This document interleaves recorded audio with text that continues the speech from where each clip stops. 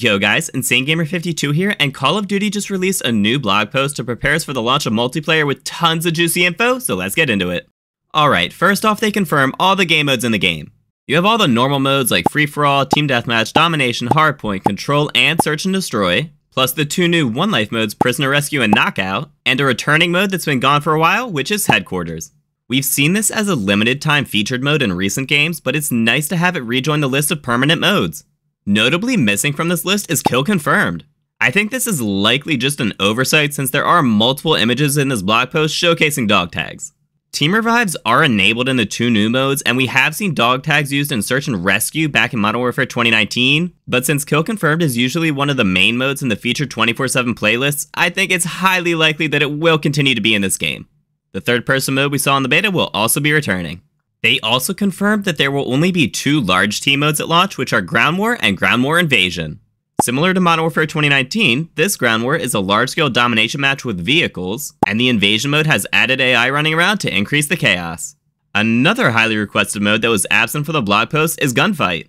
This mode came out in Modern Warfare 2019 and has had a pretty dedicated fanbase ever since. Gunfight was in Cold War, and there was the Champion Hill variation in Vanguard, but for them to scrap this mode altogether seems odd. This is a mode that I could see left out of launch, but may get added at a later time like during the Season 1 update.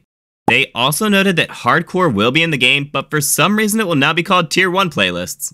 The next big section is perks that have had a couple changes. They did confirm that the perks we saw in the beta are all the perks that will be there at launch. For some reason they renamed EOD to Bomb Squad though. The next big change is that Hardline was moved from Tier 4 to Tier 3. This means that you will earn it earlier into the game, which is a much needed change. Unfortunately, there still is no Ninja or Dead Silence perk to permanently quiet your footsteps for the more aggressive players. As a refresher, here are all the base perks that you can start off every match with. And here are the bonus perks that you earn a couple minutes into the game. And finally, here are the ultimate perks that you can earn a couple minutes after that. Next up is field upgrades, and it looks like we did have access to all the field upgrades during the beta. One thing that we could see in the beta but couldn't use since it was locked is the ability to run two field upgrades at the same time. They had this feature in Modern Warfare 2019, and I expect it to work in a very similar fashion. How it worked back then was you could equip a second field upgrade at the cost of a slower recharge rate. This let you activate your field upgrade in-game, then you would hit the input again to choose which field upgrade you wanted right then. So for example, you hit L1 and R1 to activate your field upgrade, then L1 again for a trophy system, or R1 again for a munitions box. And the last section in the blog post is the new maneuvers that you can do in the game. First up is how the mechanics work while swimming underwater. While underwater, you can only shoot a pistol and only if you have one equipped. Your bullet is also affected by the water's density, so I assume this means that it will move slower and have more bullet drop.